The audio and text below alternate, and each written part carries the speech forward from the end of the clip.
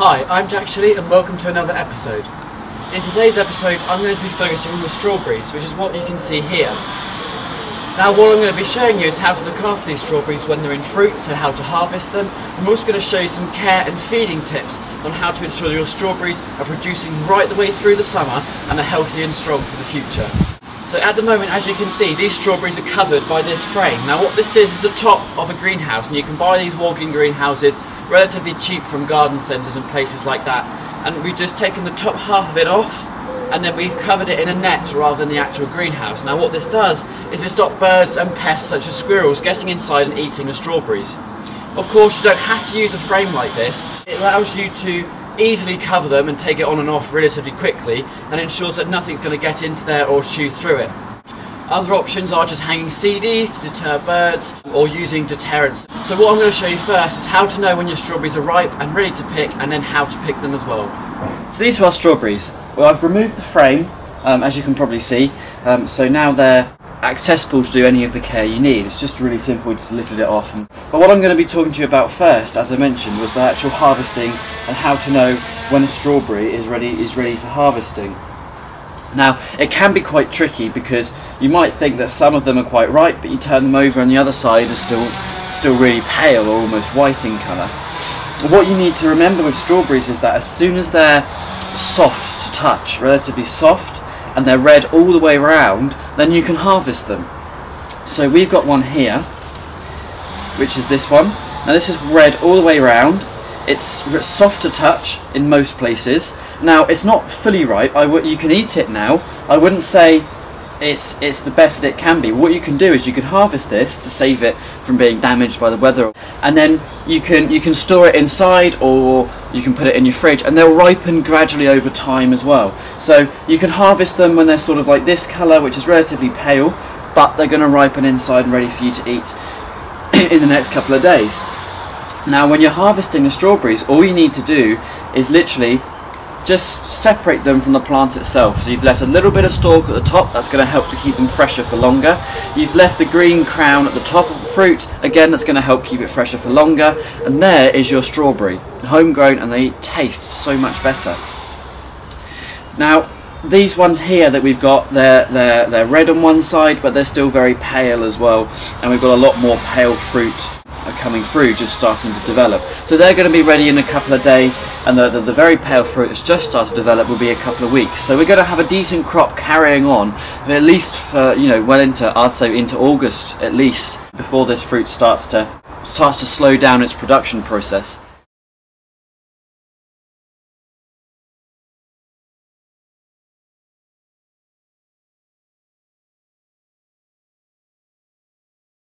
So next what I'm going to be talking about is how to ensure that your strawberries are going to carry on producing fruit and producing the large fruits throughout the summer and the rest of the season. And now the way to do this is to ensure your strawberry isn't wasting its energy on producing runners or dead or damaged leaves. Now this is a really simple and quick process, much like the harvesting. You don't need to put a lot of work or effort into it. All you have to do is you have to find the runners, which are these long extended stems, which are then going to form new plants, which we'll start to pot on later in the summer. Once our main crop is finished, we'll start to utilise these runners, and of course we'll show you how to do that. But at the moment, while the strawberry plants are in fruit, these need to come off, because otherwise the strawberry is going to be putting all its energy into these runners and producing new plants, and it's not going to be putting the energy so much into producing nice fruit. Now if you have dead or damaged leaves, such as these ones here, then these need to be cut off, again to ensure your strawberry plant isn't wasting energy in trying to repair those damaged leaves, and that they focus on producing the fruit, at least for the moment anyway. So this long extended stem here is a runner, and you can see where the new plant is going to form at the end. Now runners, if you let them to grow, will have multiple new plants dotted along the actual stem. Now the best tool for getting rid of these is a nice sharp pair of secateurs or scissors, getting in as close to the base as you can of the strawberry plant and literally just snipping it off. Now they're good for going on the compost heap as well. So there's quite a few in here that are just emerging as well. So try and cut as many off as you can as soon as you spot them. And as I said, that's going to ensure your strawberry isn't wasting its energy on producing new plants, and it's going to carry on producing really strong fruit. Now what we've also got here is some damaged and half-eaten foliage which isn't necessary at the moment because we've got this lovely new stuff coming through. So again, take the dead or damaged leaves right back to the crown and literally just snip them off. Again, they can go on the compost heap. Now, cutting these off is going to be quite a regular process, but if you're not looking to produce new plants and you're looking for a bigger, better harvest, then it's well worth your while doing this. I mean, the crop that we've got this year, I know they're in their second year, but carrying on with this process is really, really great. And the amount of crops that it's got on it at the moment is phenomenal. So it's a really, really good, worthwhile process if you're after those bumper crops. If you're after new plants, then it's best to leave the runners, and as I said, we'll have another video later on in the season on how to plant those runners and get your new plants. Now when it comes to watering and feeding your strawberries, there's one key point to remember about the watering process. Strawberries are shallow rooting plants, which means their roots run along the surface of these troughs. It ensures that the plants are stable, but it also means they're going to dry out very, very quickly because they're on the surface and they're getting that direct sunlight right onto the roots. It dries them out really, really quickly.